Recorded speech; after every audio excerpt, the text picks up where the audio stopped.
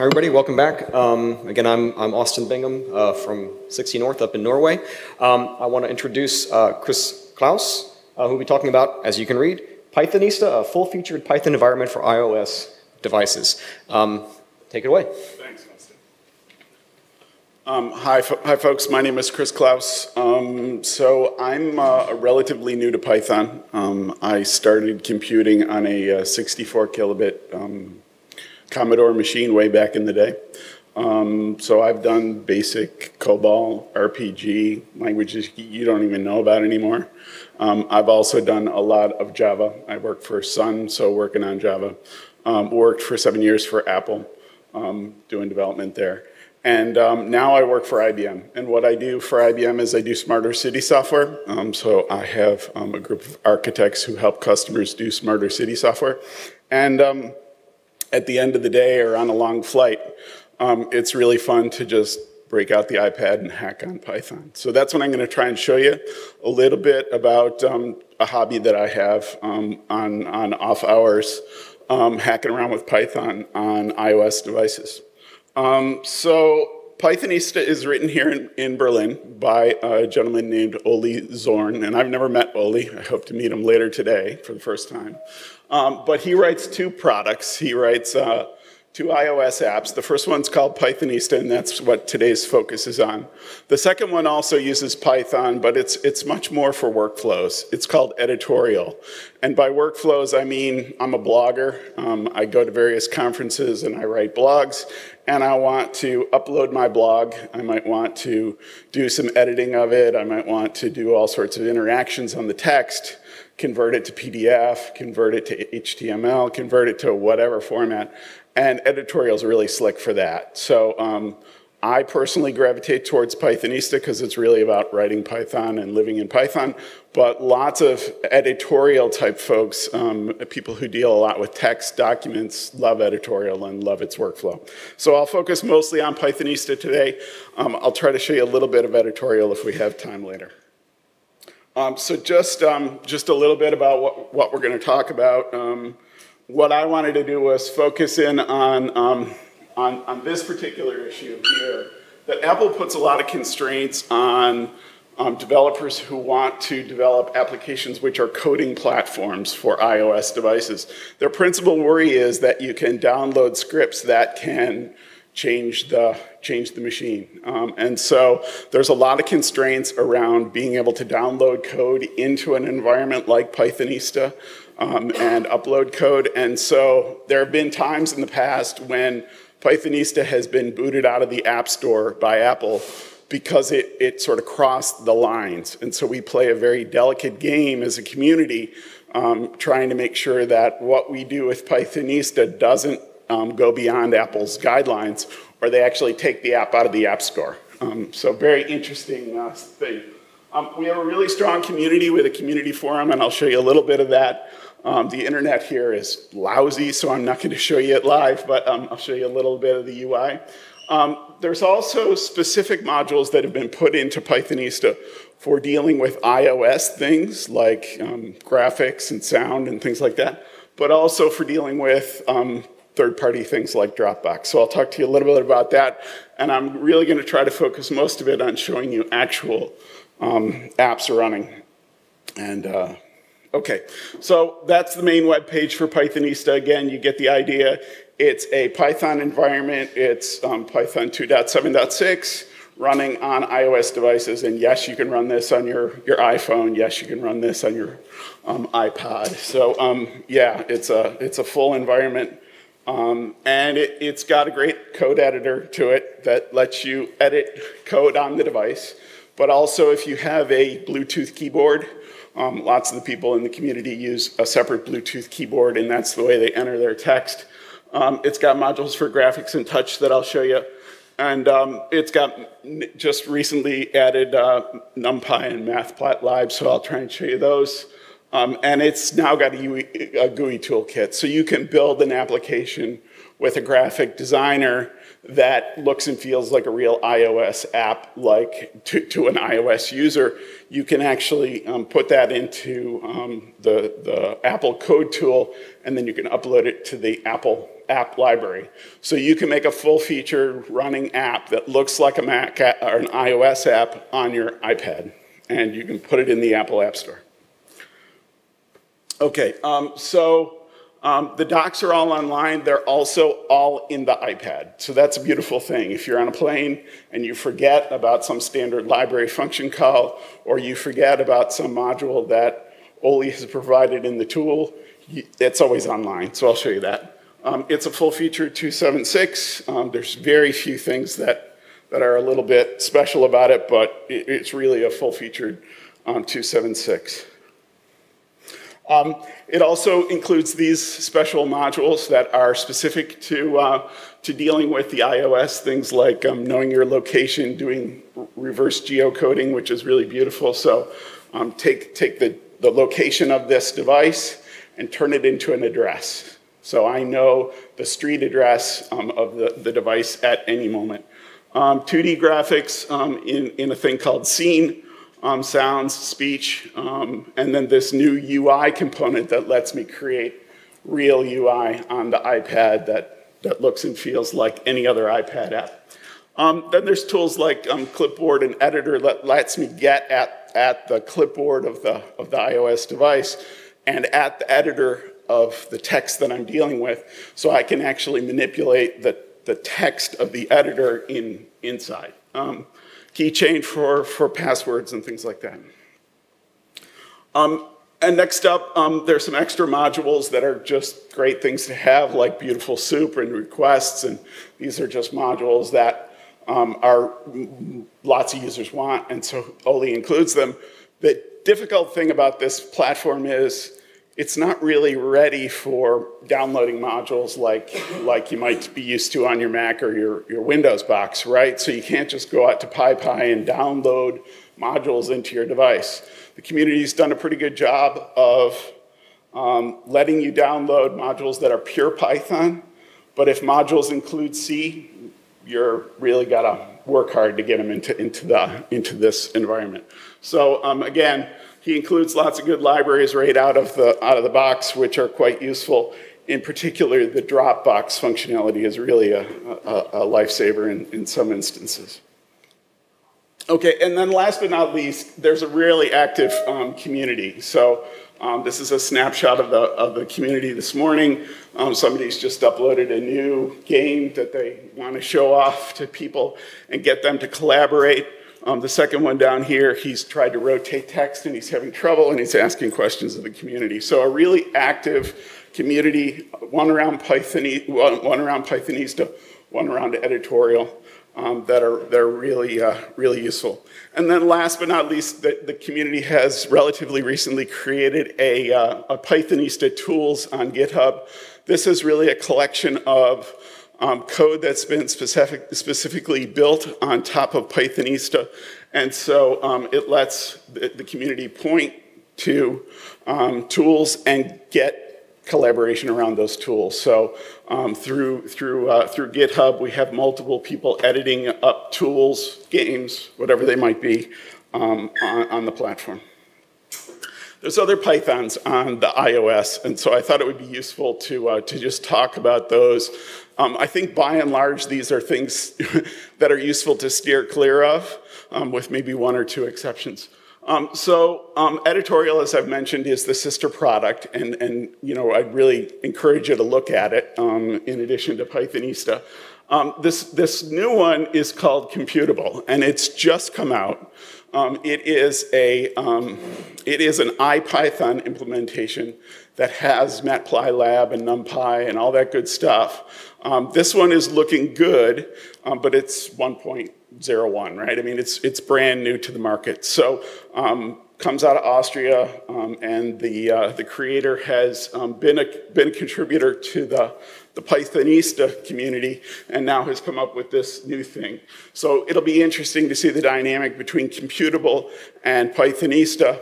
I think those are really the two to look at in this space. The other ones come from various places around the world. The ones that I really encourage you to steer clear of are these two.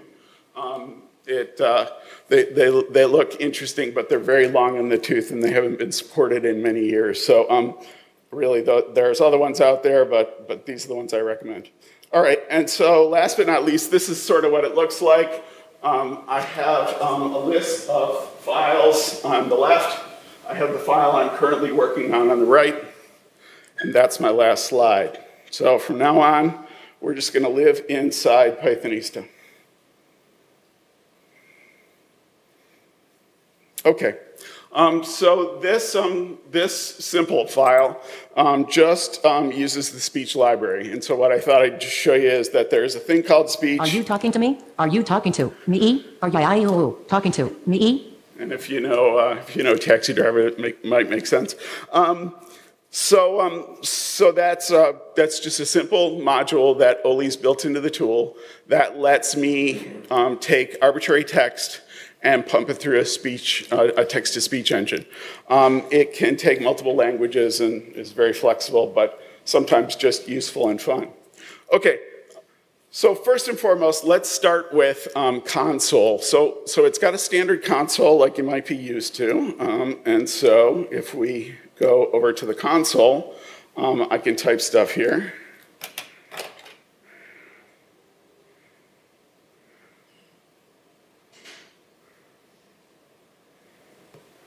Okay, standard console that you're all used to.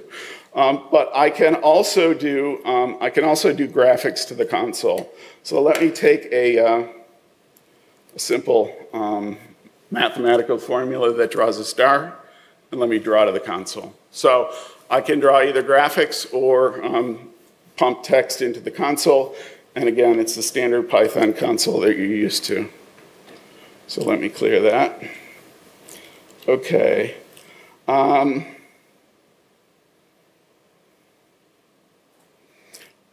Next up, there is a module that lets me do a bit more sophisticated graphics. It came after the console graphics, and it's called Scene. And so Scene is basically I get to use the iOS visual display and do various things with it. So I'll show you a few of these. So when I create a scene, I can either create it in landscape or portrait, right, because the device can turn. And if I do it right, I can create it such that a game or anything else could respond to turns, right, so that my game could play either way. So first I'm going to show you a game called Cloud Jump that was initially put up on the forum, and people, the author said, hack at it, tell me what you think. So the problem for us is, well, for me is that it's sideways. I'm tilted, right? So I'm gonna play, if I can.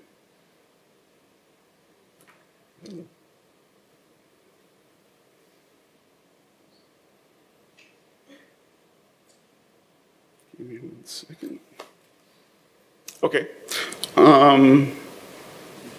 So now it is tilted. But I'm gonna play Cloud Jump. She wants to stay connected.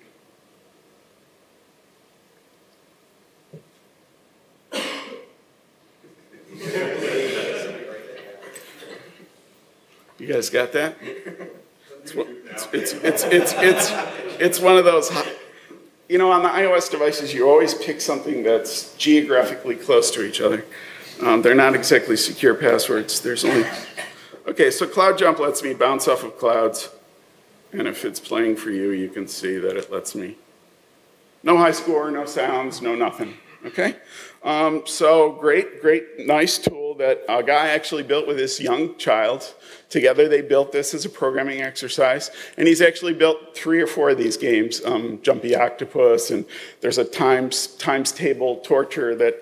So he's created these games with his kids.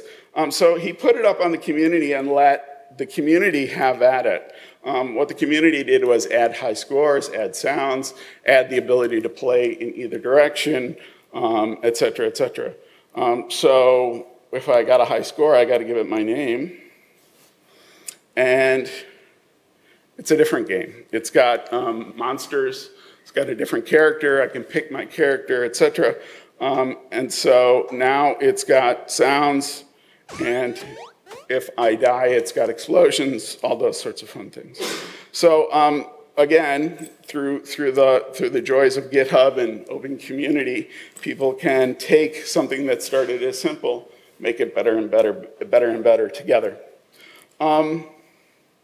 So a lot of what I do use it for is things related to my work. So again, my work is about smarter cities, and I work with cities all around the globe, trying to help them figure out how to use data about their city to deal with problems like water and transportation and public safety and things like that.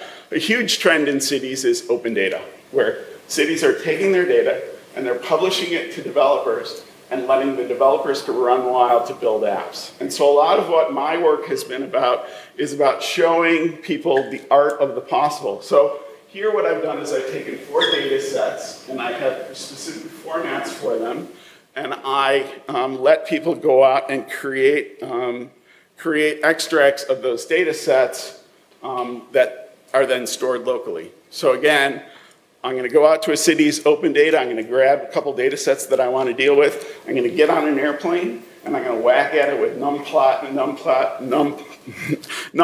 and Matplotlib, right? So this is a way for me to deal with the disconnectedness of I want open data, and I got the tools, but I'm on an airplane, and the airplane doesn't have Wi-Fi. So a simple app that I'd run for you if we actually had good internet here, but we don't. To grab data sets and put them into a format that can be used for Matplotlib. The other thing that I do around smarter cities is we actually sell a tool, and that tool helps people run traffic or water or public safety or complex stuff. That tool has a REST API. And so what I can do is build into my iPad the ability to talk to some huge system out in the cloud and use that REST API. So here I have a really nice graphics-rich platform that I can create a really slick dashboard for the mayor or for the guy who runs the transportation office. And I have a pretty simple, straightforward way to go to a REST API and pull out all sorts of real-time data about traffic as it's going to be an hour in the future, or where are the leaks in my water system, et cetera. So again, I'd show you those, but the internet here is lousy. Let me talk to you one last thing about scene, and that is color. So this is called tilting color, and basically the idea is that I'm looking at the pitch, yaw, and roll of the iPad. So I have a sensor in the iPad that tells me the pitch, yaw, and roll, and I can change the color, okay? This was just to prove that we could build demos and games around pitch, yaw, and roll, but it's a simple demonstration of what I can do with a scene. So a very short piece of code just grabs the pitch, yaw, and roll and lets me play with it and show it off on the scene. Okay, one of the people in the community built a game of life. I can run this, so I want to make sure it's going to... Okay. And then I think I double tap. Give me 1 second.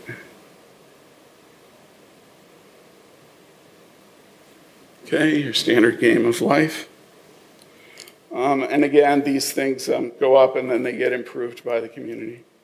The contacts module lets me go into the address book of the iOS device, so I can go grab all my contacts and do various manipulations of them.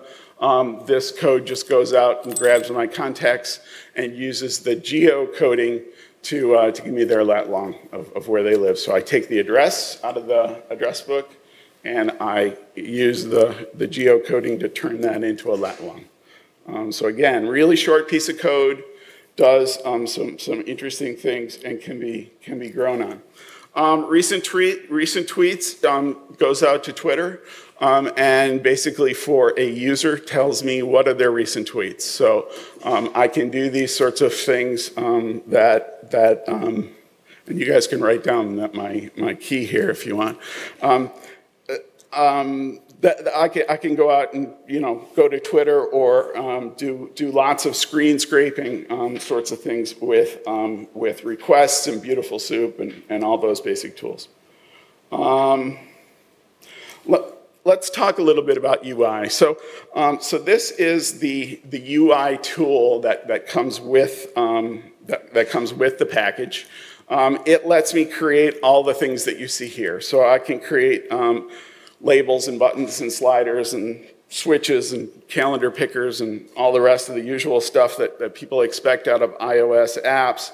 And basically what it will do is it will create a file that's called name.pyui. And so that pyui file really defines a user interface. And I can basically just load in that file at startup time, and I have a UI that's ready, cooked, ready to build with. Or if I want, I can build the UI piece by piece by piece in Python. You have your choice. Some people seem to like the design tool and laying out their UI and really making it nice and then just sucking it all in as one piece. Other people like to build it up piece by piece by piece in Python. So let me just show you a little bit of what that looks like in actual reality. So here you can see I can add new objects. And so I can say that I want to create an object, I want to create sub-views of that object, et cetera, et cetera. Just a really slick little addition to the tool. Whether where you are, again, was a simple tool that uses the geolocation of the current object and then uses an open data weather service called Weather Underground, I believe. Just trying to see. No, it's called Open Weather Map, openweathermap.org. So again, this tool just gets the geolocation of the device, turns that into a city, state, country, and then goes out to the openweathermaps.org and gets the current weather. So it tells me temperature, pressure, humidity, sunrise, sunset, etc. Okay? So again, simple tools that get created quite rapidly that use the sensors in the device, either the location sensor, the pitch, yaw, roll sensor, and the touch sensors, the various sensors inside the device. And of course, there's the Zen of Python, right? So this is another thing that just writes to the console, and as it's writing to the console, the import this text, it is doing so, changing the color slightly. All right, just trying to see if I covered what I wanted to cover. Oh, Matplotlib and NumPy. So here is a plot out of Matplotlib. So if you're used to using these tools and know how to make them go, they're all here, fully functional and quite useful and powerful. I think it's created a lot of excitement in the community. Having tracked Python for iOS for a long time, it was like really a commonly requested thing to get it here, and it's just come to market in the last 4 months. So it's all in there, and people are really starting to go crazy with it. It doesn't have the Pythonista environment doesn't have a search tool to search all the files, so I can do that. So I've created my own, and basically what it does is it grabs all the files and looks for, it's like a grep. It brings up something that's useful. So I can either tap this arrow at the upper right corner of the screen to run, or I can tap and hold. And if I tap and hold, it will let me give command line parameters, right? So you gotta, usually when you're typing at the command line, you'd like to give your Python app script other command line parameters so you can run with arguments. And so this tool will do that and bring the text up in the editor with the text highlighted. I think I've showed you what I wanted to show you. I'm open to questions. Go for it. DocUtils included? DocUtils. Rest in place. Let me see. Okay.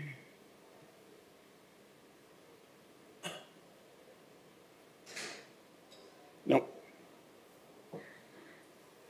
Nope.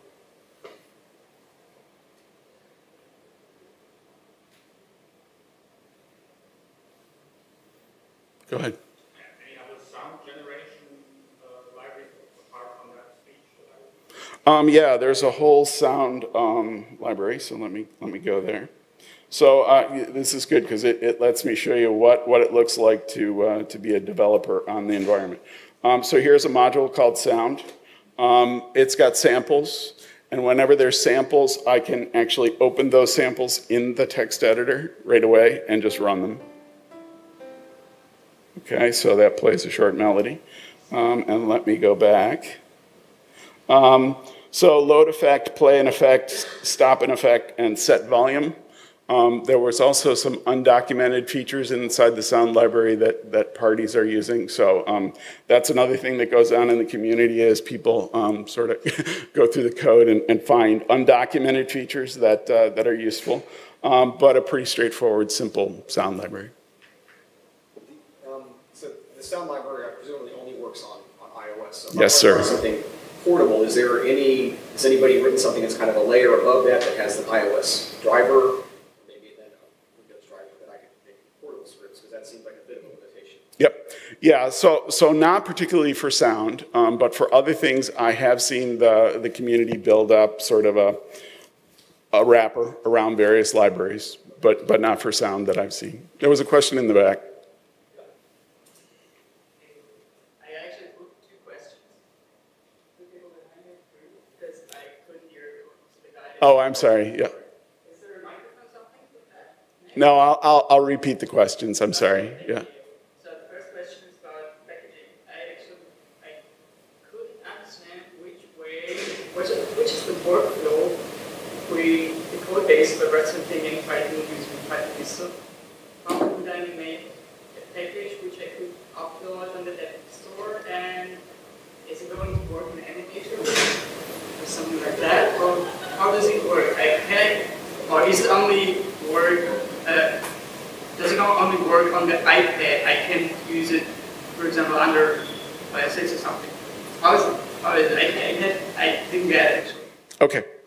So first and foremost, one thing I didn't show you is that I can put certain scripts into a actions menu, right? These are things that I do often. One of those is Dropbox Sync, and I'm just going to try a Dropbox Sync. It probably won't work, but maybe the internet's good enough. So Dropbox Sync lets me push my scripts into Dropbox. I can then get on my Windows box, or thankfully my Mac, and use those scripts. So moving things onto and off of your device can be done through this community-built tool that is built on top of the Dropbox module. The nice thing about that is I can then Dropbox Sync on my iOS device, on my phone, and I have code base synced between my two iOS devices. Now, your question was different than that. Your question was, how do I take the app that I've built here on my iPad, and how do I get it into the Apple App Store? So basically, what's the code tool that Apple uses? I can't remember what it's called. Xcode. There we go.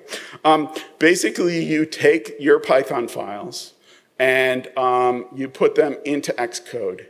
And then there's one script, one Python script that you need to run on your Mac to create resources into that project.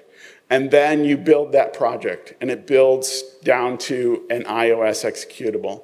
And that iOS executable is something that you can put up on the App Store.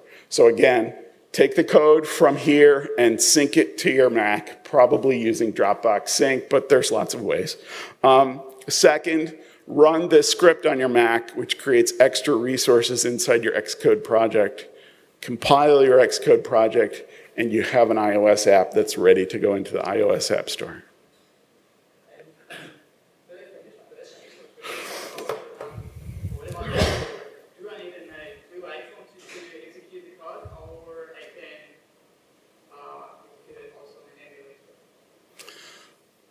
I don't know the answer whether you can run it in the iOS emulator on the Mac. I'm just not familiar enough with that piece of the puzzle to say. My suspicion is that it does not, but I would need to check that.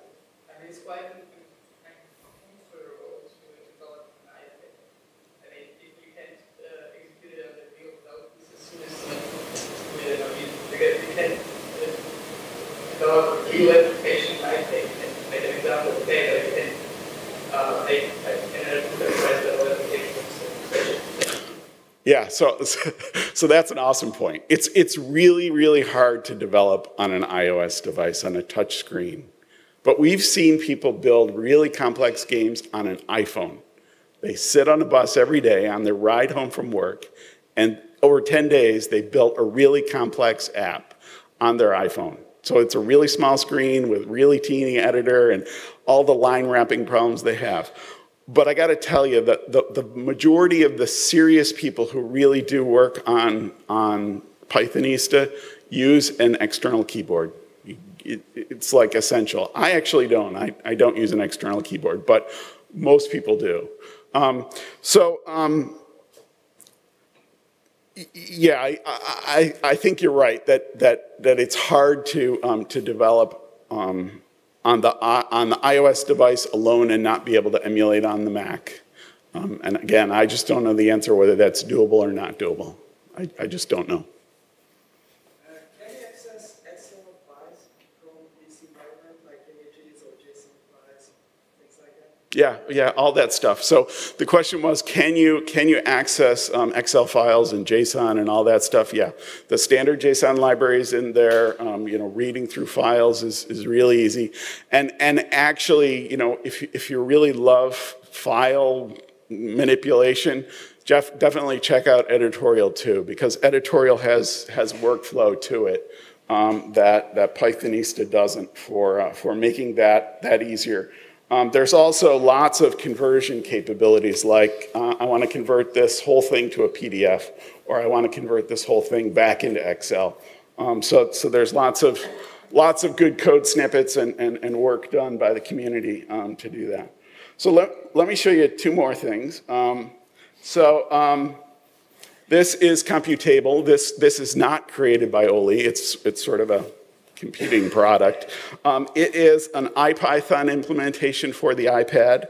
And so basically, the full IPython story, but reformatted to work here.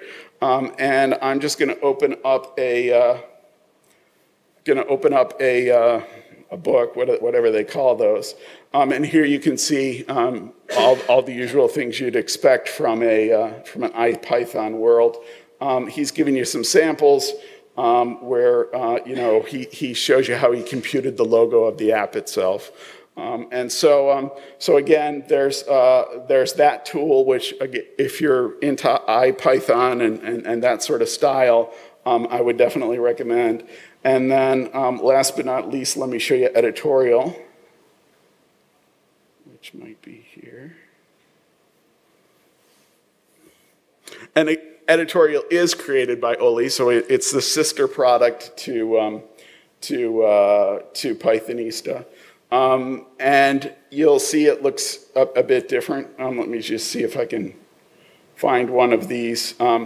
You can see that it's got more of the IPython look and feel, where I can create a user interface that feels like a web page, but it's got more tasks and is more task oriented.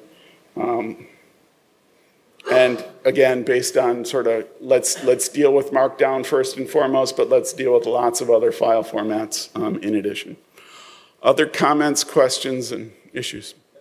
So I feel like somebody should ask this: when is Python 3 support coming? I'm a big champion of that. I'm a big believer in that. So far, really the only Python 3 that I know of is really in the other packages that I don't really recommend. So I got to say that there isn't a great Python 3 on iOS today. We bug and pester Oli about it, but for him it's a biggie, right? So a lot of people say they want a single app that's got Python 3 and Python 2. But if you think about that, that's really, really hard from a developer's perspective and from a user's perspective. First, from the developer's perspective, he's got to have 2 sets of docs, 2 sets of standard libraries, 2 sets of worries, and debugging in an environment that does both is really hard.